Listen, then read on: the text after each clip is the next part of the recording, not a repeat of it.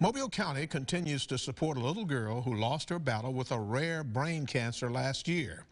Aubreigh Nicholas was diagnosed with DIPG in September of 2017 and died in August of 2018.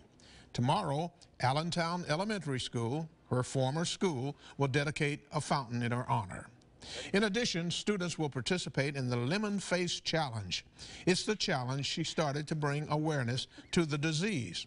People from near, far, and even celebrities took part by biting a lemon and making a signature sour face. And on Thursday, the Mobile City Council has declared the day Lemon Face Day in honor of Aubreigh on what would have been her 12th birthday.